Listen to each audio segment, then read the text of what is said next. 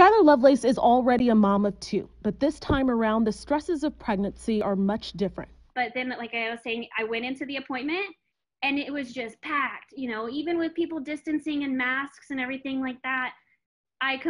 My heart just sunk. Lovelace's family has done everything they can to limit exposure, but with crowded waiting rooms at the doctor's office and her other children possibly going back to school, uncertainty looms. If I get this, can the baby get it? Because on top of that, being pregnant, you are so limited to the medication you can take. So being that they don't know what, if, and when medication will help, it's just scary. In San Antonio, Methodist Hospital has a dedicated unit in its NICU for babies born to mothers with the virus. As soon as the baby is born, they do bring them right to us outside of the door. So it's just a very brief moment that the mom might get a glimpse. Previous research from Wuhan, China showed the virus isn't typically transmitted from mother to child. But now a new study from Italy suggests a pregnant woman with the coronavirus might spread it to her fetus.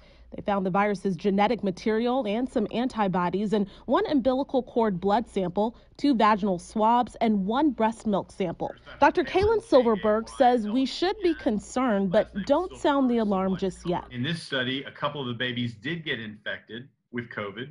They all did fine, no issues, no problems, okay?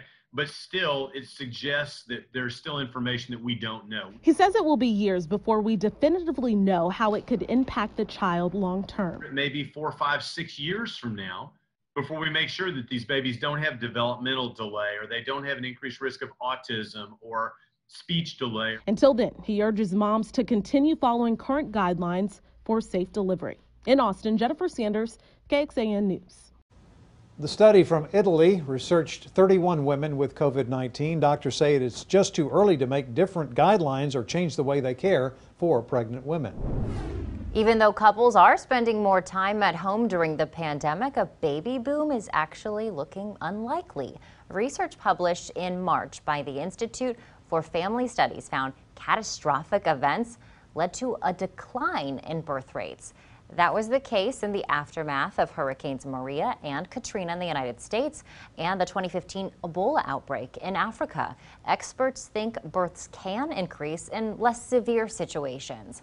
Research in 2007 from the University of Texas and Johns Hopkins University found minor storms that cause power outages slightly boosted the birth rate, but severe storms that caused death and destruction had a negative effect.